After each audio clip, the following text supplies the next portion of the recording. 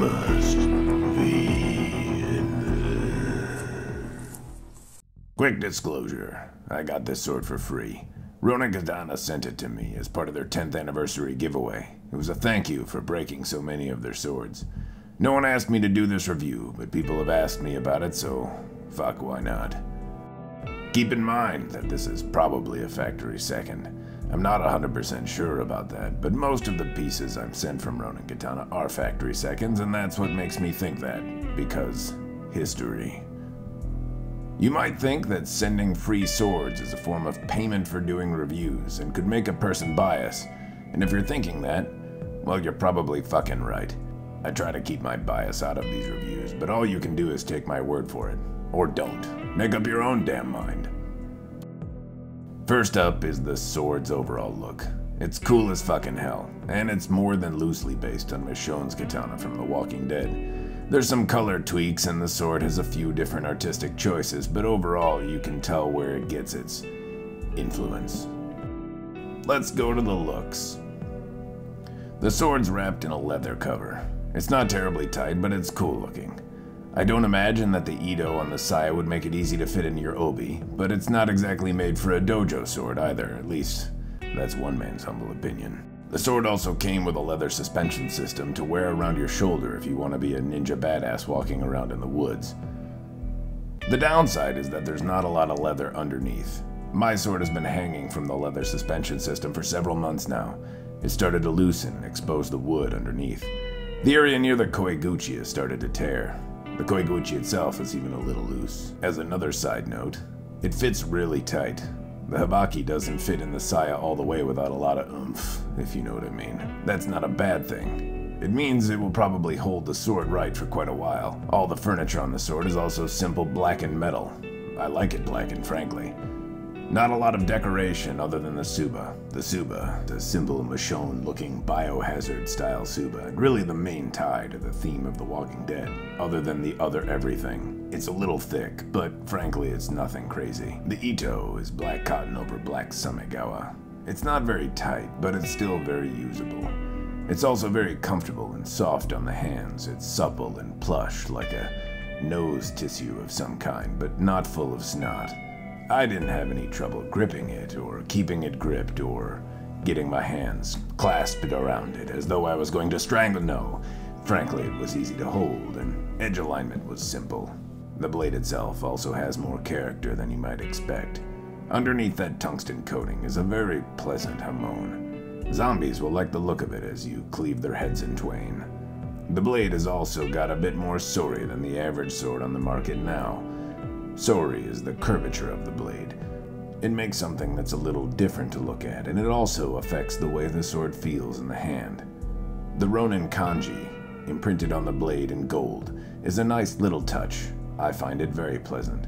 The new version, however, has some Kill Bill looking lion dog instead. I don't know which one I like better. Actually, I do know. I like this one, cause I own it. Fuck yeah. In the hand, the blade feels pleasant but stout. I thought the blade would feel lighter, but the sori makes it deceptively odd to handle. Not necessarily in a bad way, just something that I'm not personally accustomed to. It's easy to hold upright, but when it's in motion, it's a little hard to stop. Tip control, therefore, is not the easiest, but not abnormally so, especially not for a blade in this price range. I think that if you got used to it, it would be a very comfortable sword to operate. It cuts. That much shouldn't come as a surprise, considering it's a very long, sharpened piece of steel. I only cut water bottles, and the experience was frankly very pleasant. I did a little better with this sword than I do with most, and I didn't take it to any hard targets because, well, frankly because it's not time for this sword to die yet. I think it would work well against tatami, but I didn't feel like it would really be effective against multiple harder targets. Ronin has a history of making pretty strong swords, and I've beat up other 1045 blades from them before that were supposed to be on the economical side of price. I have no doubt that this blade would likely impress, or would take more abuse than it's letting on. But in this case, I plan on using it for a guest sword, and I simply wanted to show you some of what it was capable of. Not that really cutting water bottles is any demonstration of what a sword is actually capable of. Imagine if it actually broke on a water bottle. How depressing would that be? Imagine if it broke on a zombie skull. That I suppose would be more depressing, but Not for very long, because you'd probably get eaten, in fairness. The end question is it worth it?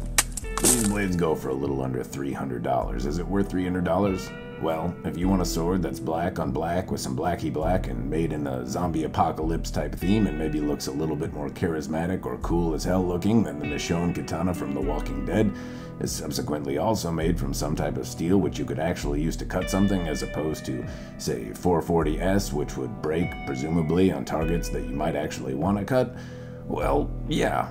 I mean, that's a lot of ifs though, frankly. There are a lot of other swords, even from Ronin or other manufacturers, that are under $300 and probably are a little more practical from a practitioner standpoint or frankly a zombie killing standpoint. But few of them have the finesse and cool as shit lookingness as this sword. So if you want something that looks cool, want something that is capable of stabbing and killing and all of that kind of things as it relates to zombies of course, then, well fuck, I can't really see a problem with it. Happy zombie killing everyone, kudos and thanks for watching.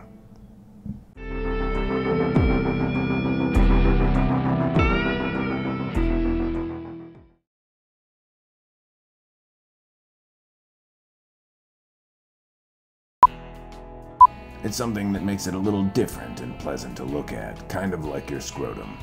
Not like a scrotum. The blade feels pleasant, but stout, like potting soil thrown over your shoulder. In the hand, the blade feels pleasant, but stout, like a fat Oompa Loompa resting upon your shoulders, but betwixt your thighs is one throbbing, damn it. It cuts. That shouldn't come as any goddamn surprise. It's a sword with a razor-sharp edge. Fuck, what were you expecting? Water flood dills?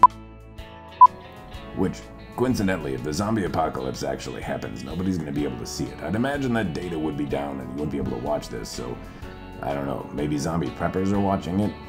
That's quite a conundrum. It'd be kinda interesting if YouTube stayed up during the zombie apocalypse. Wouldn't necessarily be surprising though. Google owns it, and they seem to have their shit together. I should buy stock in Google.